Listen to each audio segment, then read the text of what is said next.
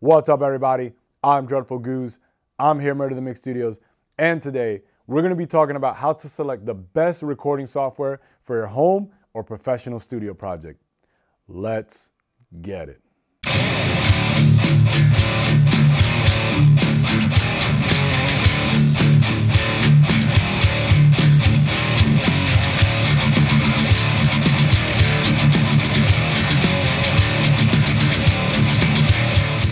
So first of all, no one really calls them recording softwares. You may hear people say DAW or DAW. So what does that mean? DAW or DAW is short for Digital Audio Workstation. And we use these DAWs or DAWs in conjunction with audio interfaces. The audio interface allows us to capture the signal and converts it so that our computers can read it. And the DAW, or Digital Audio Workstation, is where we go to manipulate and edit and cut and paste and do all the changes that we need to do to make the final product. So let's talk about the elephant in the room. If you've been doing your research or you've been asking people, chances are the first thing that you've been told is to get Pro Tools. Pro Tools is an amazing DAW, and it has been the industry standard since it first came out in 1991.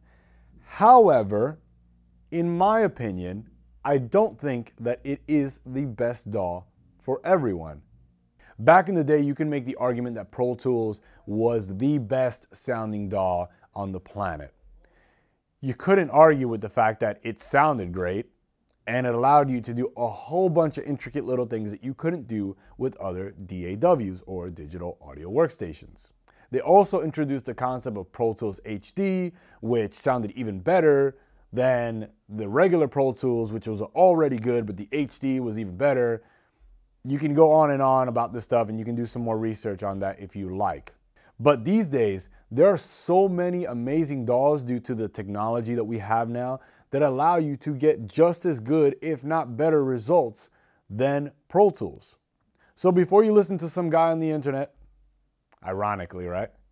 Before you listen to some guy on the internet or your friends telling you to get Pro Tools, check this stuff out. This is what I think is important when it comes to selecting your digital audio workstation. The first thing you need to do is scour the internet and take a look at the visuals of each one of the DAWs that you have on your radar. Why is this important? Because if you're intimidated just by opening the damn software, you've already lost. You're gonna make the whole learning process ridiculously hard, and it's already hard as it is to learn how to be a good engineer. So you're gonna make it really, really, really, really hard to be inspired to even create anything. And number two, you're more likely to just give up, because a lot of people do. I know many people who are so intimidated by opening their DAW or Digital Audio Workstation that they just are like, you know what, screw it, I don't even want to deal with this. Like, I'm just done with it. I got several buddies of mine who are just like, yo, Gooz, like, I just can't deal with this crap anymore. And I'm like, listen, I will help you.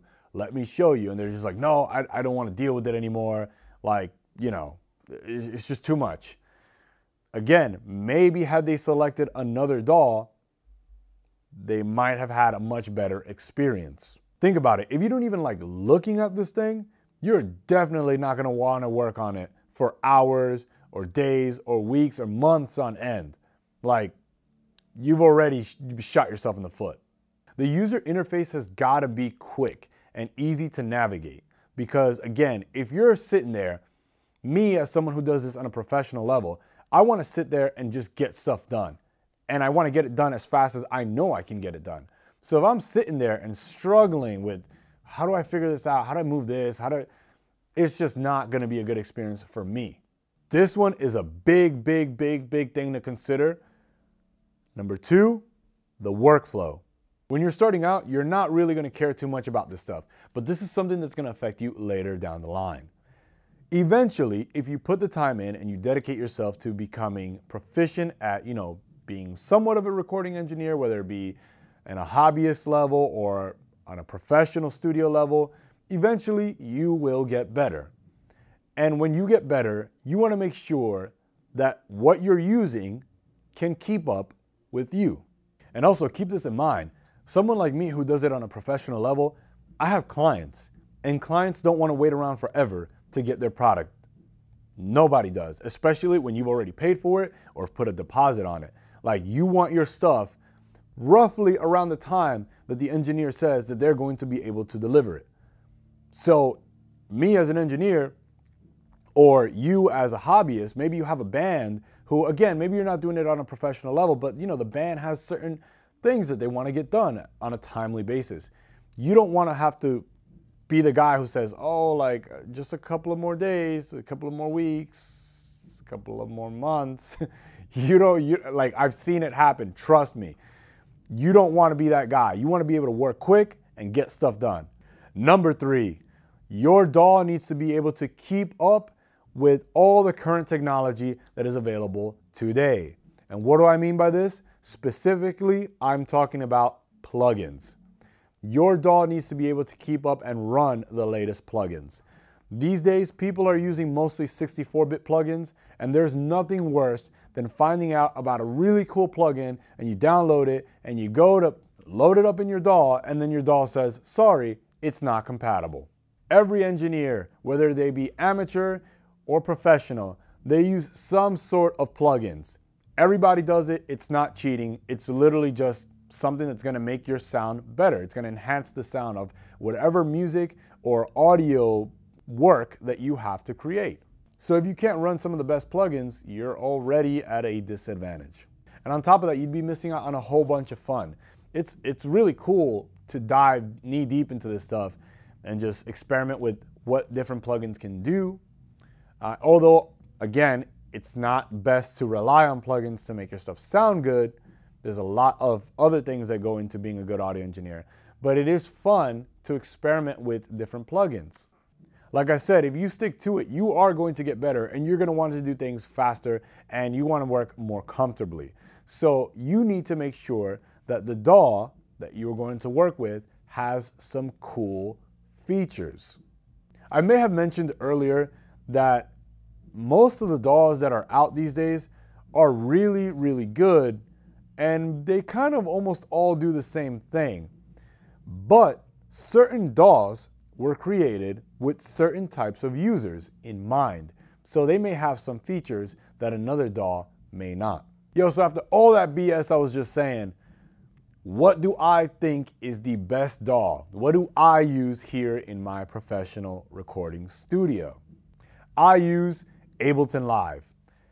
The reason why I use Ableton is because, number one, it was so easy to learn in the beginning stages. And usually when you learn on one specific DAW, you kind of stay with that DAW forever.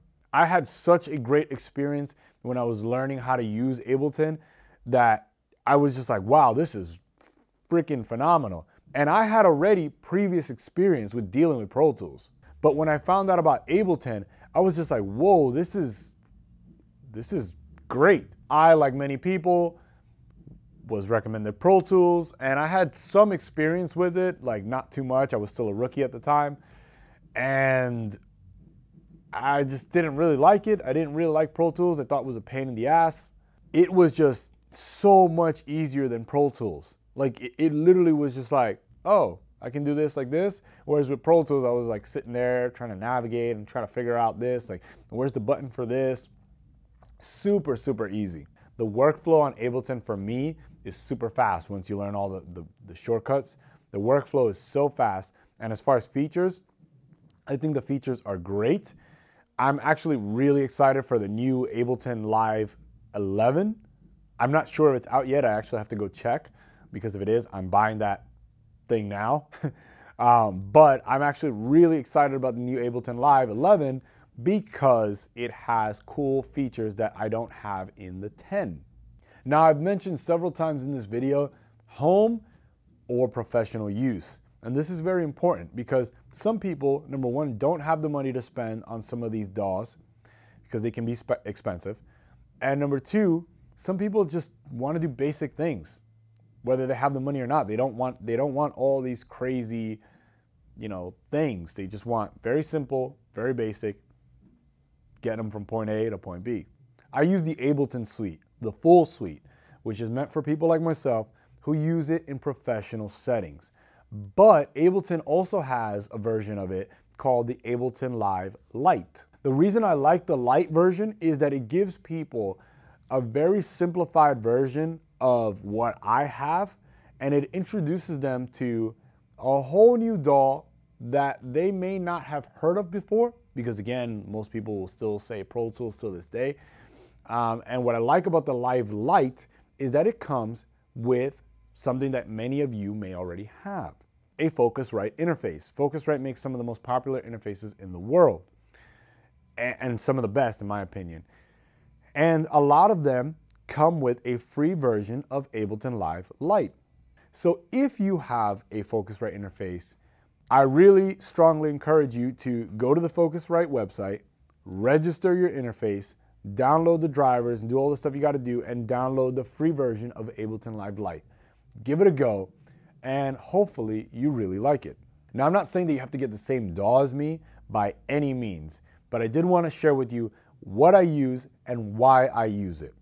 Remember, selecting a DAW is a very personal and very important choice, because everyone is different, and depending on the choice that you make or the DAW that you select, that could have a very big impact as to whether you are someone like me who decides to eventually end up becoming a studio engineer.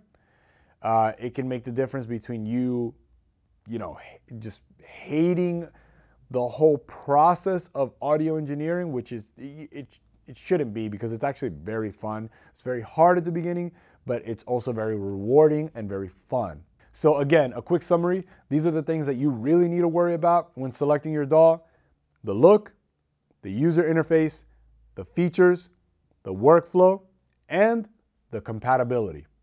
Before I sign out, let me know if you'd like to see me make a similar video talking about how to select the best audio interface for your needs. As always, guys, thank you so very much for watching. Like, comment, subscribe, and follow all my social media links down below. Peace.